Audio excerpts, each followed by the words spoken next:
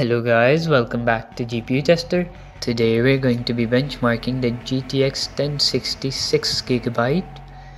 I have the MSI Gaming X variant of the card, and you can see the specifications of the card on the screen. You can also see the specifications of the test bench I'll be using to benchmark this graphics card.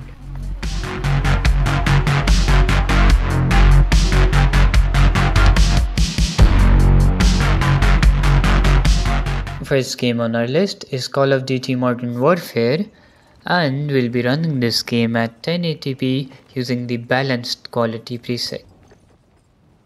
In terms of FPS, we get an average of 82, the 1% lows are 56, and the 0.1% lows are 51. To be honest, I was quite surprised at how it performed, considering it's a card from 2016 and it's not a high-end card, it's a mid-range card. That said, if you're looking for a 60 plus average FPS experience, this card can give you just that. And most of the time it doesn't really drop during gameplay, it drops when you're spawning from above and looking down at the city. That's when it actually drops, not while you're actually roaming around the map.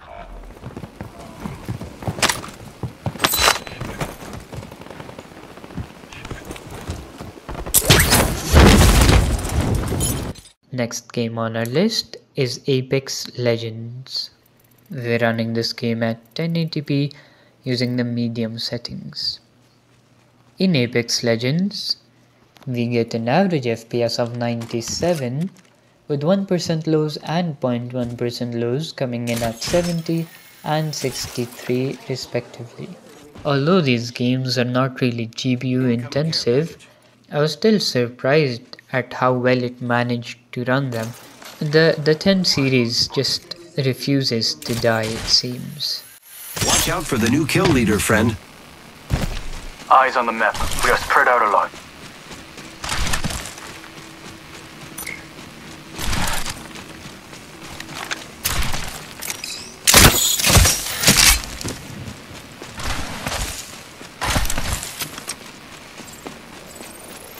Care package over there. Next game on our list is Starfield. We'll be using the low settings at 1080p, and we've turned off the upscaling that is auto applied when you apply a preset. Starfield is a game where the 1060 seems to struggle a bit, and that is a given considering where it gets an average FPS of 27.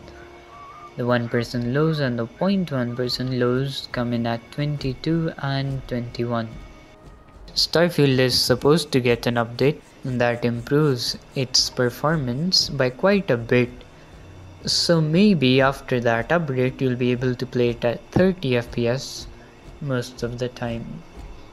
At its current state though, I don't think it is a playable experience, and if you have a 1060, there is no need to purchase this game.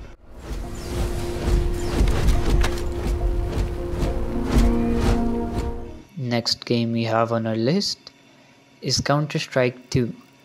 In Counter-Strike, the 1060 performs really well and gets an average FPS of 155 with 1% lows coming in at 116 and 0.1% lows coming in at 108. That means most of the time you'll be able to get a high refresh rate experience, and this game should not be a problem for the 1060.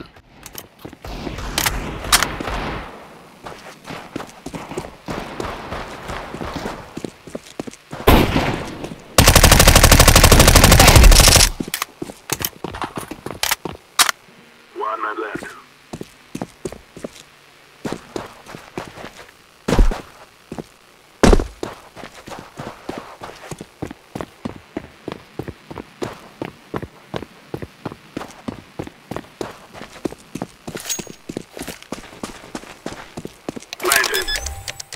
Next game on our list is Star Wars Jedi Survivor. We are running this game at 1080p using the lowest settings. At 1080p, At 1080p, the 1060 manages to get an average FPS of 33 with 1% lows coming in at 28. Although the 1% lows are below 30, I think if you lock your FPS to 30, you may be able to play the game. Although it's not gonna be a great experience, if you're someone who doesn't mind 30 FPS gaming, then maybe you can enjoy this experience.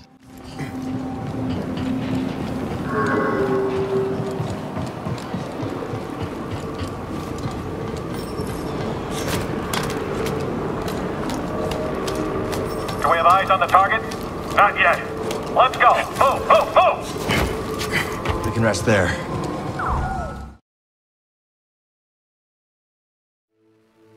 We're gonna be playing this game at 1080p using the medium quality settings.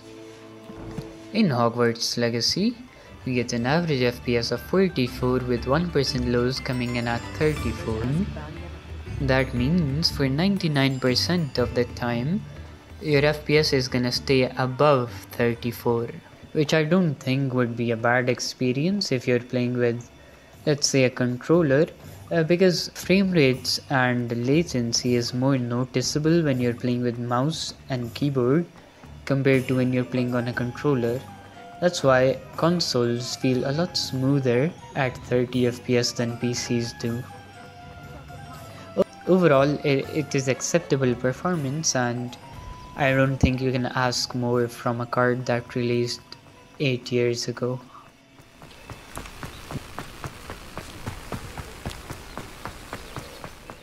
Next game on our list is A Plague Tale Requiem. We're playing at low settings at 1080p.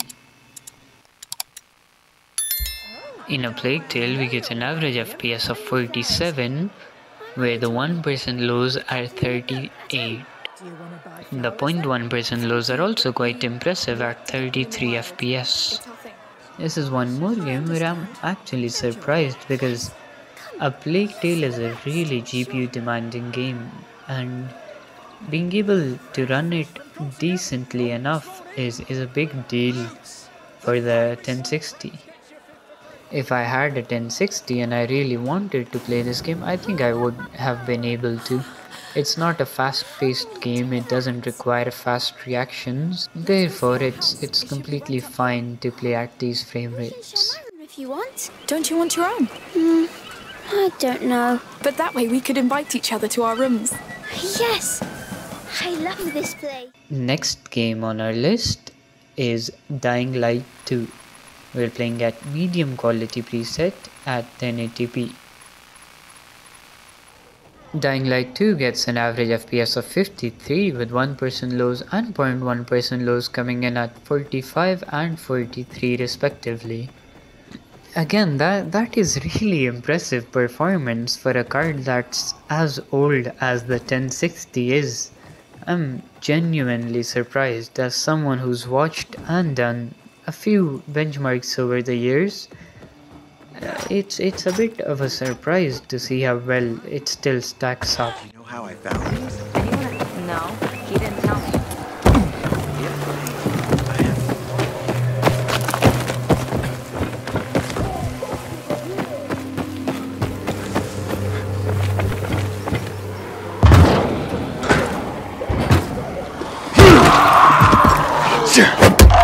Next game on our list is Forza Horizon 5. We're gonna be playing at the high preset at 1080p. Forza Horizon 5 runs extremely well on the 1060, with it averaging 84 FPS and the 0.1% lows coming in at 74. Forza Horizon 5 is one of the best optimized games that I benchmark, and this just proves how well it can run on older hardware.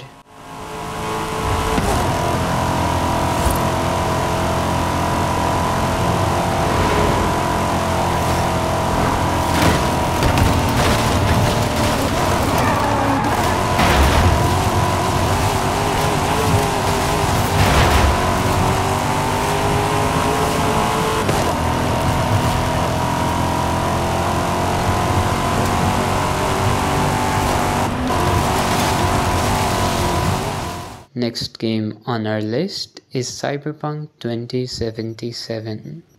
We're running this game at 1080p using the low quality preset. In terms of FPS, the average FPS we get is 41, the 1% lows are 32 and the 0.1% lows are 31. Keep in mind that we're using the Phantom Liberty update, so that does decrease the performance a bit because it gets a little more GPU demanding and also CPU demanding. The performance isn't bad, and again, if you're using a controller, the latency will not be as noticeable. And even if you're using mouse and keyboard, 41 FPS average isn't bad and can definitely be enjoyed.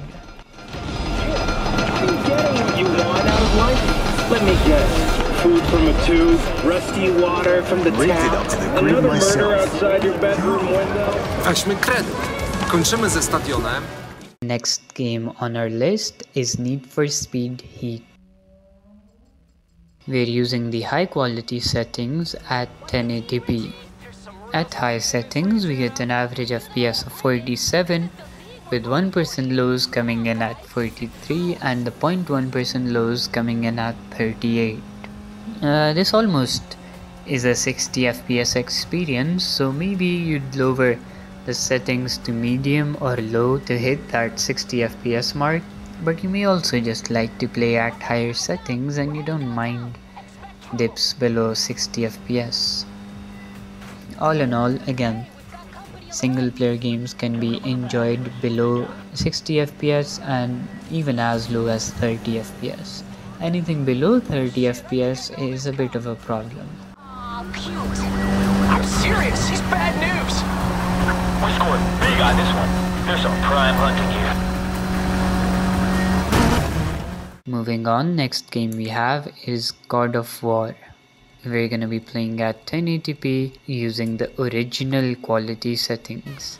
I believe these are the settings they use for the PlayStation. In terms of FPS, we get an average FPS of 55, with 1% lows coming in at 43 and 0.1% lows coming in at 39.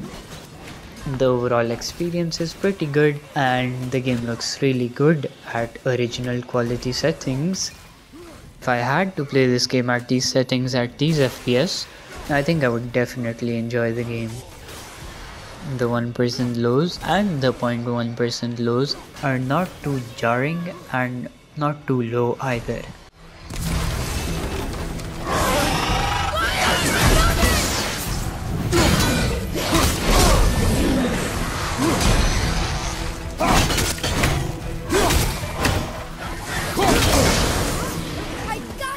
Next game on our list is another PlayStation game. It is Spider-Man. We'll be playing at high settings at 1080p. And these PlayStation games are actually really well optimized, as we get an average FPS of 60 with 1% lows coming in at 44. The 0.1% lows are 35, and I would definitely have fun playing this game at these settings with the 1060. That will also bring an end to our video. I hope you enjoyed it. Do let me know in the comments what you think, and I'll catch you in the next one.